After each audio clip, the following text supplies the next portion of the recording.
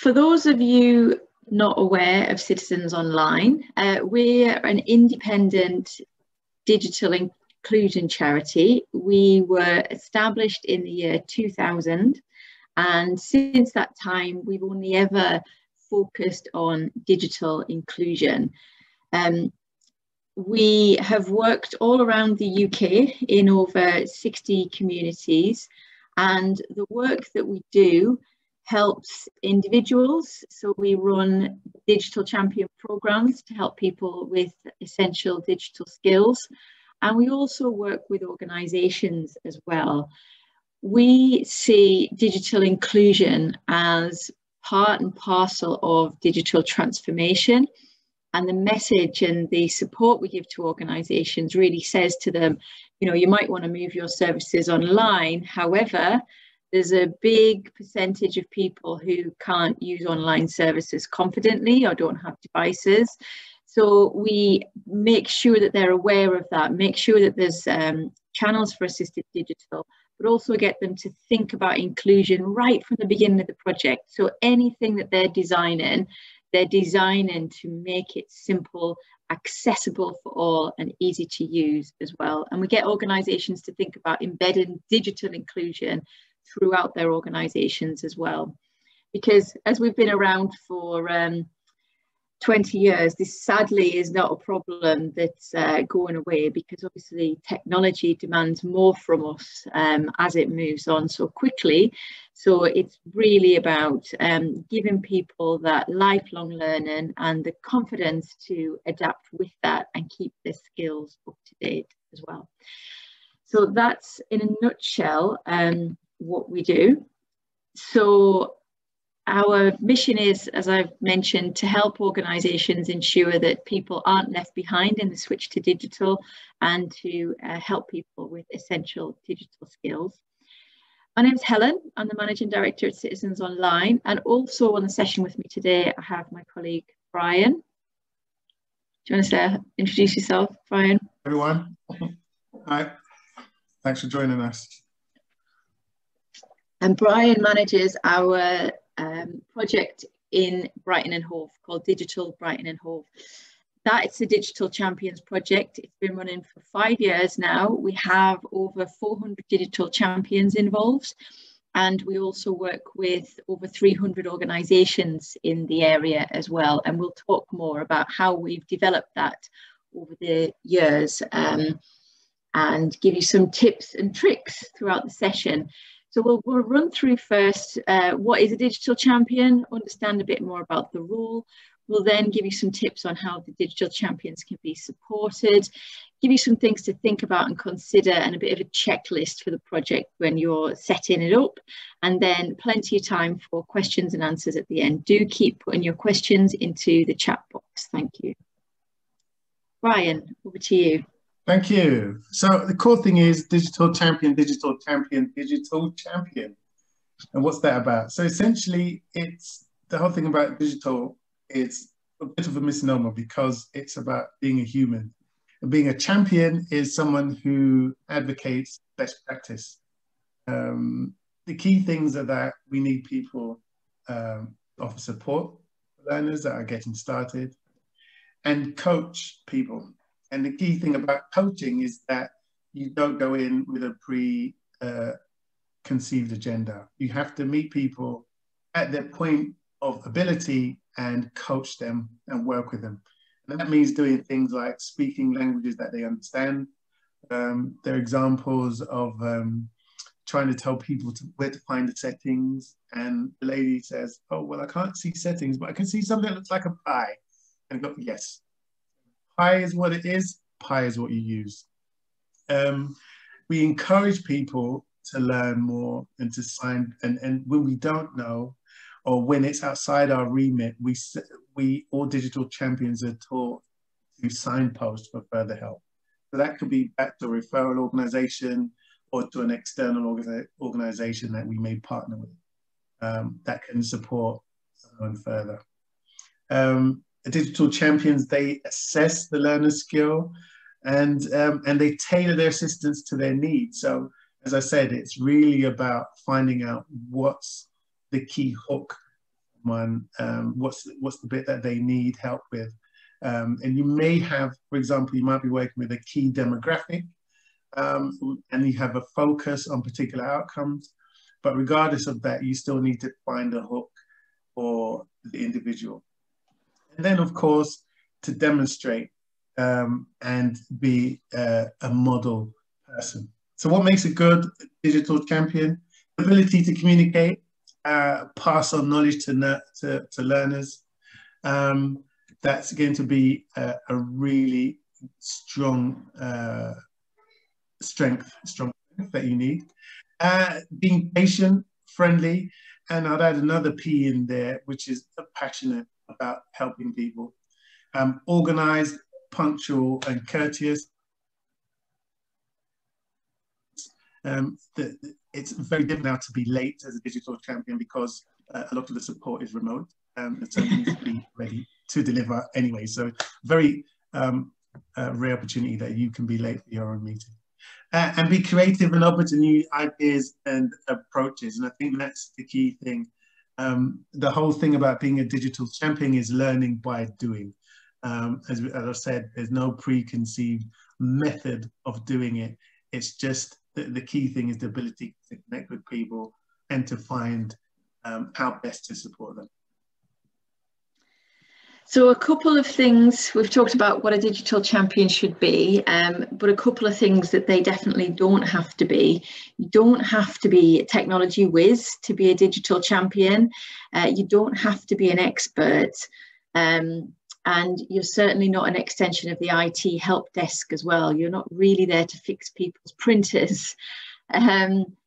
And something that we're often asked when we're working with organisations to help them do this kind of work is people will say, oh, I've talked to the local college, and the local college have got loads of young people that are going to volunteer and be digital champions. And I think that's all well and good. But I really want to stress to you all that the types of people that you'll be helping with digital skills often have additional needs as well sometimes. We've been seeing a lot of instances at the moment. We're in the middle of a pandemic, and it's a very worrying and difficult time for people, and they're struggling for all kinds of reasons. And I think if you've got younger people providing that support, they just need to have a bit of maturity about them, a bit of sensitivity as well. You know, we've helped with learners recently. We've had cases of people not having any food and being very distressed about that. And it's just about having that awareness. And I think that's something that young people have, the digital skills, but it's about that sensitivity as well about the people that you'll be dealing with and helping. As Brian said, it's absolutely a person-centered approach. So you might be wanting to set up a digital champion project with health outcomes as a focus, and that's all well and good, but to get people started, you've got to get them interested in something. And for somebody it might be football, for somebody it might be local history, or you know, did you know you can get knitting patterns online if you're into knitting, or recipes, whatever it is. That's how you'll start them, and that's why it's quite an individual approach as well to this work to make it successful. And patience is key, and as Brian said, yeah, people who are passionate about helping others is really key as well. Nobody knows everything about technology. That's what we tell the champions as well. It's quite nice to show your vulnerability to a learner sometimes. You know, they might ask you a question about some device that you're not an expert on, and you can say, do you know what, I'm not sure, let's work together and find an answer to that. And then it's demonstrating to people, you know, how to search it, how to look at that information and make sure it's reliable, and how to find a solution to that problem as well. When we talk about digital champions, we talk about a number of different types of digital champion. I think most of us have done a bit of this work in some form or another. Somebody we know gets a new phone or a tablet, and they ask us how to take a photograph, or how to make the text bigger or something, and just demonstrating that to somebody is being a digital champion. We refer to professional digital champions as well, and these are people who it's their paid job. That's what they get up and do every day, or part-time. They're paid to do this kind of work. And in the Brighton project, we have a paid professional digital champion. The other kind that we refer to are embedded digital champions. Now, these are so key. An embedded digital champion is somebody already working within an organization, doing some other role. They might be a social prescriber, they might be a customer contact center, they might be an environmental health officer, they might be a leisure centre assistant, or anybody who's dealing with the public in some way, shape or form, you know, working in a community centre, job centre, library, whatever it is. And then as part of their role, they are confident and trained to say to people, did you know you can do that online? Have you got a device? Have you got 5 minutes? I'll show you.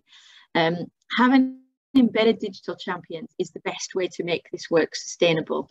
You know, we talked about embedding it into people's roles and people's organizations. Digital skills are just part of day-to-day life now. There's just no getting away from it. So it's everybody's responsibility, and embedding your digital champions, as I said, will make it sustainable in the longer term. And we also have volunteer digital champions who are amazing. And what we've seen, especially with the reaction to the pandemic from the public, has been so many people willing to help with this work, and it's absolutely fantastic. We have a lot of volunteers working for us at Citizens Online, so they are fantastic. However, they do need some resource to manage them as well. So just bear that in mind when you're setting up, if you're going to be working with volunteers. We mentioned the essential, helping people with essential digital skills. There's a reason for that. There is a recognised framework called the Essential Digital Skills Framework. I'm not going to go through it here in detail. I just want to make you aware that it exists. And these are the skills deemed as the essential skills for life. This is what people need to do. And it's to give your digital champions an idea of the types of things they'll be helping people with. So it's, you know, setting up an email address, being able to communicate online, being able to safely find information online, things like that. We'll send you the link because we'll send the slides around, but just be aware that it exists, and it's a good starting point when you give examples to your digital champions of the type of work they'll be helping with. Brian, over to you. Thank you. So, supporting your digital champions. The key thing about this work, before even embarking on it, is to understand your organization's digital maturity. And that means what's their concept of what it means to be digitally included. And that may take many shapes or forms. It can undertake a survey as to, you know, do people understand different forms of social media, different channels of digital communication, you know, how many times, if ever, people access NHS services or shop online. And the reason that's important, because it needs to be, the clear way to make this work is that it has to have a top-down approach. Management all the way through needs to understand the benefits of not only what this is for the organization, but for the end users. So that means you need to have a clearly defined role, and that obviously the role work that you do has certain, etc. You need to understand the barriers. So currently we're in an international pandemic. So what are going to be the core barriers to entry in initiating the program? And when you've got the program started, then what are the barriers that you're going to cover?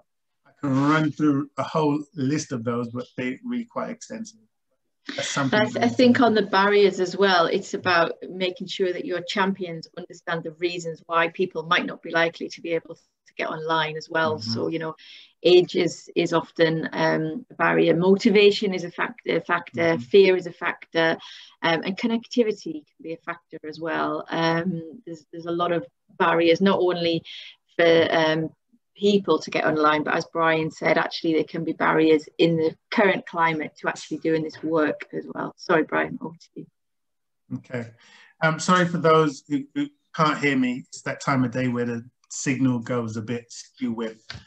So I'll talk a little slower so you can pick up anything. So again, the next thing is training. You need to think about how will you deliver training. not only for your digital champions, but for the people you support. Safeguarding it's essential. Safeguarding your volunteers, your embedded champions, and safeguarding the end users. That now includes being aware of GDPR, being aware of things that they may be exposed to online. So you need to look at whatever your processes are too. Look at your local support network. The key thing about the work that we do is that we work in a network. So we are continually learning and sharing best practice amongst the Digital Brighton and Hove network. So be mindful that not all the answers have to come from you just because you're the lead in your vicinity. And for embedded champions, ensure that there's support within their workload, because as we say, this is something which is potentially an addendum to what they do. And the last thing you want is for someone to feel,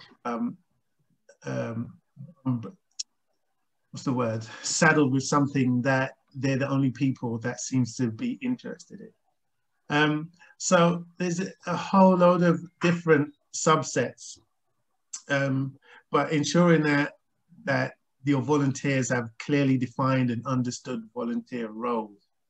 And that's going to be within a volunteering framework. And another thing is being committed to tracking and reporting the progress of participants. It's always a difficult thing, but it needs to be thought of from the outset. But it's not only just about delivering the support, it's about how do you collect the data, because the last thing you want is to get an application for equipment to support people. And then when it's time to report, they say, who do you work with? And you're gonna go back and go, oh, now we need to do some kind of, think about how you do that from the beginning and be mindful of whether or not it's intrusive or not. A core tool that we have is provided by Digital Unite. So they're the forerunners in digital championing in the UK. And they have the Digital Champions Network, which we abbreviate to the DTN. It's a phenomenal resource. It has a number of free training resources online. There's a brilliant community forum, which is really responsive and monitored by people who participate in championing all across the country. You can find specific session plans and worksheets that can help you. So if you're thinking, okay, I've done the training online or I've got a clue, now how do I set up a session? How do I support someone? Where you can find all of these information on the DTN. Now, we recommend the Digital Champions Network because we've worked with them for a number of years and we've contributed to some of the information on their site. But there's plenty others out there, not least of all Good Things Foundations, sites, and some others. Even Microsoft has got a number of free accredited courses that you can get online. But the core thing is that with this, you have, once you're online, you can have CPD accredited courses and Mozilla accreditation. That's all free. The Digital Champions Essentials course and another one called Using Your Role to Help Customers Get Online is a fantastic course, and they are all CPD accredited.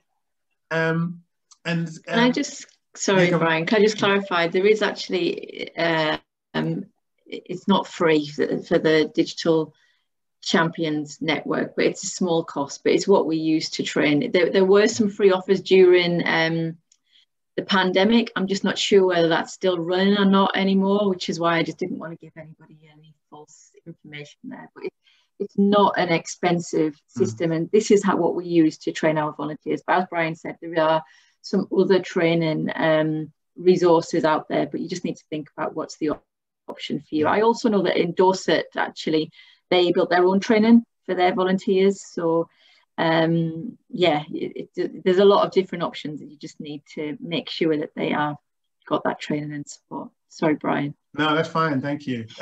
So yeah, with that, as Helen said, there's a small price to access, but that's it. It's just a nominal fee for the upkeep. But then everything you don't need, if you want to do training or do the training again or do a refresher, there's no charge for that. You don't have to pay again. You don't have to pay for the accreditation. It's all accessible and free once you're in line. So some things to consider are some core bits when you're laying out your plan to set up a digital champion program. So you want to think about recruitment. That could be how many virtual now in the pandemic. So if you are a locations-based organization, you need to think about how you're going to recruit people and how you're going to get them to work remotely. And then what's their availability? So the way that we're working it in Digital Brighton and Hove, when we recruit them, we know what kind of support they want to do. We know what's their general availability, and we know what type of when I say what type of support, there's two ways. So do they want to support someone that they can just stick with one person and support them, or they just want to be, okay, give me the next client, give me the next client. And the other way is, how do they want to support is, what sort of things are they happy to focus on? Do they just want to be a general digital champion, or do they want to focus on digital communications or social media or email, or do you have an all-rounder? So it's always good to do a skills audit whilst recruiting your digital champions, but then you can always get them trained up. Equipment, we're talking about remote. Do they have the right equipment? Do you have the right equipment? I've spoken to some organizations that only have one camera between 7 computers, and they have to book it in order to use it. So make sure that you have the right equipment to enable your clients. We've now entered into doing phone support. So that's something that you could offer. There are a number of software tools online that can help your organization run like a call center. Yeah, because it's just that what you need to think about when he's offering phone support is you don't want any learners to have anybody's personal phone numbers. So that's just the bit to consider there. Yeah. You have a main line and anyone can call it. And if you're not available, they can leave a message and your team can pick it up and pass it on to someone, etc. Virtual support, think about once you get started, are you able to provide webinars? It's something that we do, continually offering updates in training or talking about new developments. We had one before Christmas talking about scams, and we invite people in to talk about their professionalism in that field. We network the digital champions together as well, because everyone's doing this work remotely at the moment. It's quite easy to feel a bit isolated. So it's nice to get on a Zoom session and, talk about what's working well, share best practice, and actually just say hello to people as well. So we're doing a lot of that at the moment with our champs. Yeah. And the penultimate thing is the website info. Is it clear what your offer is? It might sound obvious, but people may not know that you're offering digital champion support or recruiting for digital champions. So you may have a great user base, but they're not aware of how to get involved and how it pertains to them. So particularly, say, for example, you're a rambling organization who does walks, you may think, okay, well, why would I need to be online? Or why would I need to support someone online? So make sure that's clear. And something that we've been really successful at delivering are tablet loan schemes. So that's a scheme whereby we obtain funding to get a moderately good quality tablet. We configure it, ensure that it has all of the necessary applications on it, and then we get it out to our vulnerable client base. And actually, we do ran that. a webinar on running a tablet loan scheme as well. So we'll send you the link to that as well, because we've recorded it if anybody needs further info on that. And as Brian said, we run 3 tablet loan schemes around the UK at the moment. Yeah. So, yeah.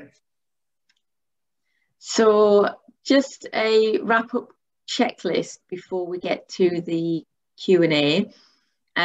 First of all, the most important thing to running a digital champion scheme or any digital inclusion work is who's going to own it. Somebody needs to run it and be responsible for it and push the work. You know, even if with the best volunteers in the world, these things don't run on wheels. They don't run by themselves. You know, somebody needs to own it. So you need some resource behind it. And it goes without saying that the more resource you have, the better and bigger it will be. But even if you could get somebody part-time or 1 day a week, or you share it, but somebody needs to be responsible and own it, and that's the way to really make it fly. Thinking about your recruitment and your comms, so that's 1, to get your digital champions on board, and 2, your messaging out to your learners and organisations who want to signpost to your digital champions as well, so get your comms plan together. Think about your training, so how are you going to train your digital champions? We mentioned the Digital Champions Network. There are others out there, but you need to have something in place to give people those specialist tips. Safeguarding, you must have a process in place. As I've said, we've had some very distressed people calling us recently, so you need to have a process in place for how you can make sure that those people can get help, and also to protect your digital champions as well.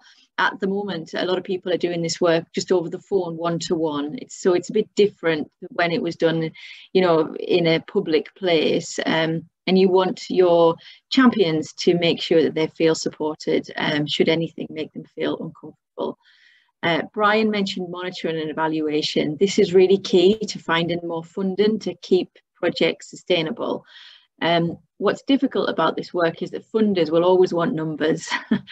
And for us at Citizens Online, we argue that it isn't just about, you know, getting somebody to use a computer and then thank you by getting on to the next person. It's actually about developing someone's confidence and giving them a real quality service.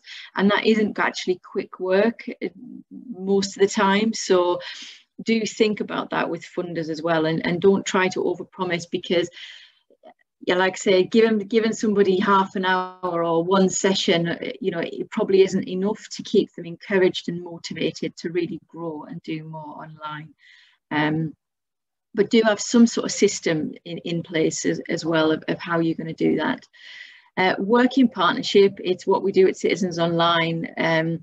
Everybody is doing a little bit of this work. You'll find so many organisations that are concerned with this work actually work together on it. And do that, because again, you know where to, the very minimum, know where to signpost people if they do need some sort of specialist help. But you know, getting a partnership together in an area, again, if you're trying to find funding, that's what funders like. They like organisations working together on these problems, and that all feeds into how you make a project sustainable as well, and that is by working in partnership on it. So I will send these slides round. I'm actually going to stop sharing my screen at the moment, so we can move on to the Q&A, and we'll take people off the mic to have a chat and ask the questions. So bear with me a second. I'll go through some in the group, in the chat, sorry, whilst you set up. Perfect. So yes, a great discussion around cost being a limiting factor, which is evidenced by homeschooling. So that's a core factor. So Fred asks if there was a particular accredited course that digital champions can attend. And Phil Brannigan shared his CPD badge, which you can do via the Badger system. The DCN Also does the badge system, the Mozilla badges for the courses that you do. But the CPD course, Digital Champion Essentials, is accredited by CPD. Mm-hmm. Lucia, you asked about the barrier. Do you want to expand on your question? Because you said you'll ask it later. Yes, thank you. The first barrier we find, we work in an organization that supports vulnerable and isolated people in the Hope Peninsula in Medway, Kent. And the barrier we found is that when surveying the partners, which are the clients, to see if they will be likely to enroll in some sort of training with our volunteers as part of our befriending, actually. They didn't seem to be very interested. Now, we know the need is there because things are digitalized as we speak. So how would you prepare the digital champion to actually create an environment where they feel like they actually want to be there? It's a really good point. So the biggest survey on internet use in the UK is carried out every year by Lloyds. And last year, they asked people who were offline, what would motivate you to get online? And 48% of those people said absolutely nothing. Motivation is a huge factor for people. Now, you mentioned enrolling on training. I don't know what that entails, but what I will say is that you will see a lot of, 6 weeks, get started with IT down at the library or the adult learning college and whatever it is. Those courses are great and there is a place for them. But when you're starting people on their digital journey, you've got to give them a reason for them to understand why it's relevant for them. So it fits into what we were saying about finding that hook and finding motivation for people. And that starts by finding out what people are interested in. Now, a lot of organizations, as I said, a housing association is always going to be interested in their tenants, reporting their repairs online and things like that. It's all valid, it's all really relevant, but that's not going to be the thing that gets somebody started on their journey. So it's all about finding out what people are interested in and then trying to make it relevant for them and giving them a reason of why the internet is for them. Peer-to-peer works very well as well. So like I say, it's all right, me telling Mrs. Jones why the internet's wonderful and she can order her shopping online, but actually Mrs. Jones's friend telling her, oh well, I did this online, that's a real motivating factor as well, the peer-to-peer hook. So I would recommend trying those two approaches. And like I say, I don't know what the enrolling is, but sometimes we find with getting people started with digital things, it's quite an informal start to it as well. So it's not really a commitment from them. It can just be, sort of little nudges and sort of sowing seeds to get people started as well. Thank you. Yeah, our idea was actually to implement it as part of our befriending. So we have volunteers befriending our clients and those who are IT savvy enough to actually show them how to use certain things on a device, but more like if a friend was showing you how to use it than actually proper training. Sounds great. Any more? Sorry, go on, Brian. Yeah, there's quite a few questions. They're all popping up. Someone asked if we Reconnect Befriending asked, do we offer a dongle to try out before they commit to signing up to broadband provision? And do you want to talk about how we provide our tablets, Helen? Our tablets come with a SIM card, and that's how we provide it. We've also done some other projects in Brighton. So, Brian, you might want to talk about this, but where we put MiFi devices into some sheltered accommodation for homeless people during the pandemic as well. So in terms of yourself, giving somebody a dongle to try out before they commit to sign up to broadband, absolutely. Because as I said, they've got to really find a reason for why they would want the internet in the first place. But we just give them SIM cards with our tablets. So, yeah. Another problem is that Creative Sustainability said they found the biggest problem engaging with participants online via Zoom is unstable Wi-Fi. Hence my choppy voice earlier. So How can you support people to make improvements with that when that person has limited resources or understanding around that area? It's really, really difficult. I do know an organisation, I will post the link, and they've done, they've written a load of resources to explain to people how to improve your Wi-Fi connection within your own home. So they're a really good starting point, and they're just this little social enterprise, and the name escapes me at the moment, but I will post that round to everybody after the session. And yeah, in terms of the cost barrier, there's no easy way around that, sadly. There are a number of broadband providers who do low-cost options.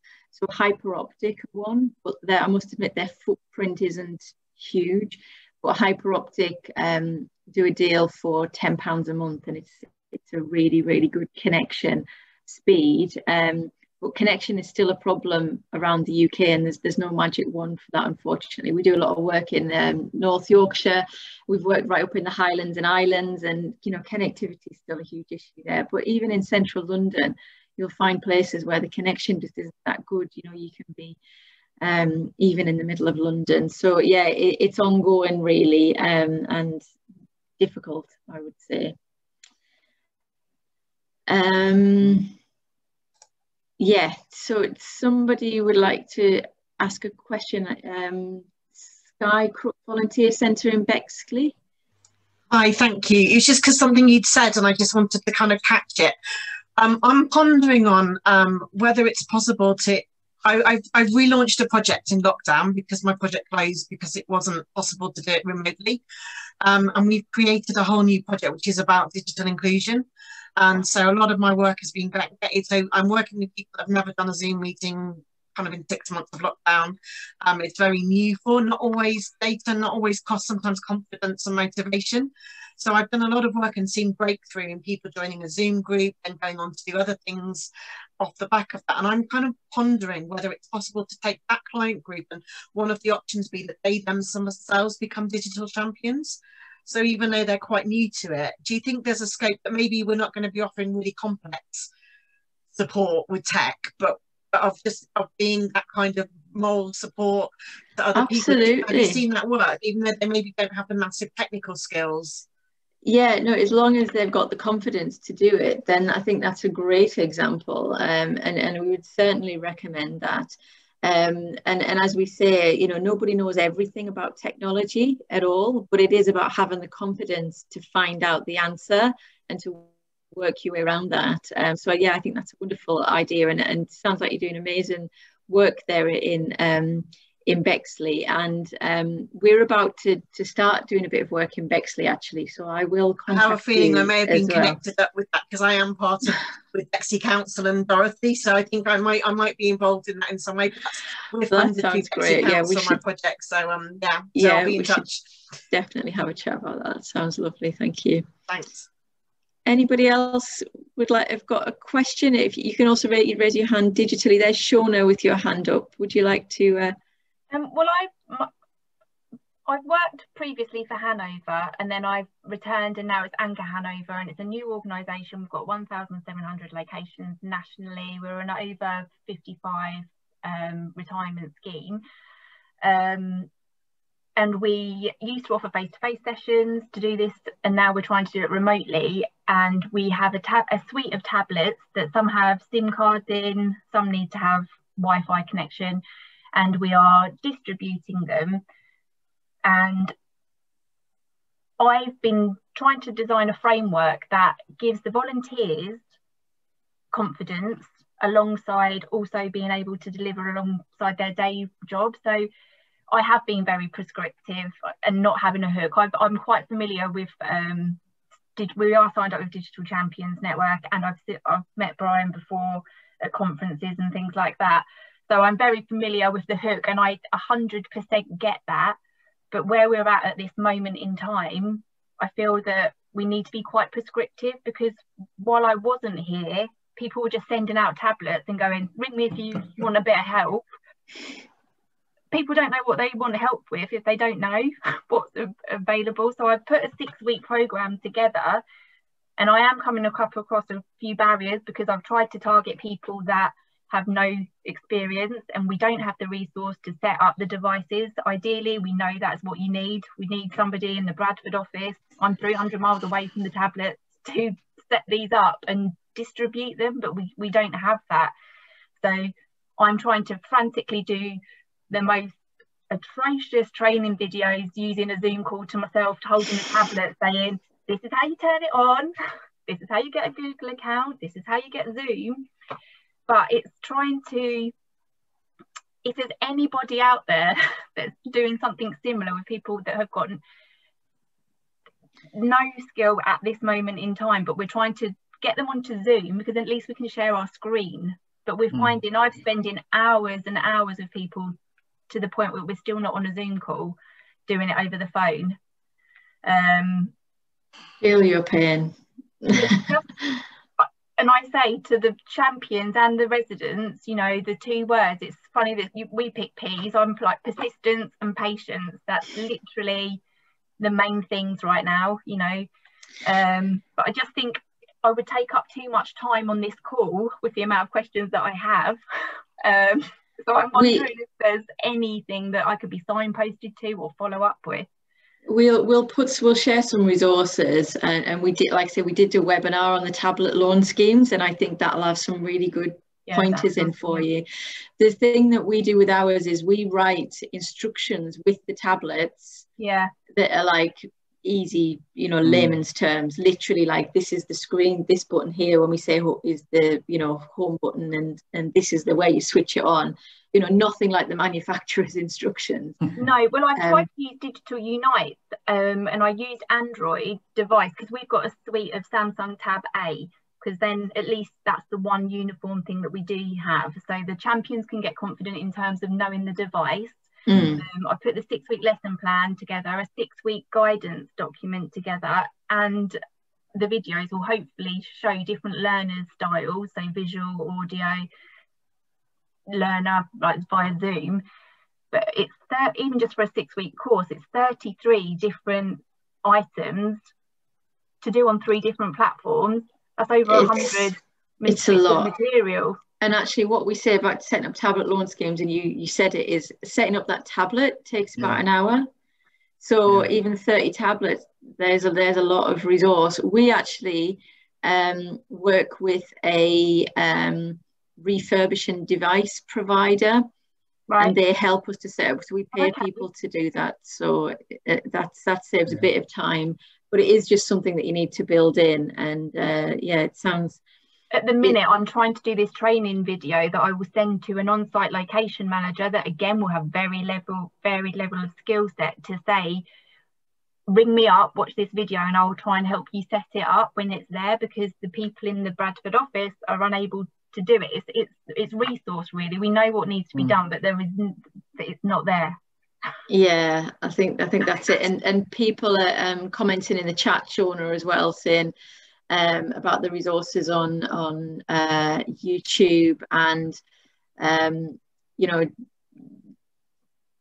it's talking about similar experiences and building the tablets and things. And you're right, it's time. And as we said from the beginning, this is the important thing to this work. It's not quick and it's not easy, so it is having that resource.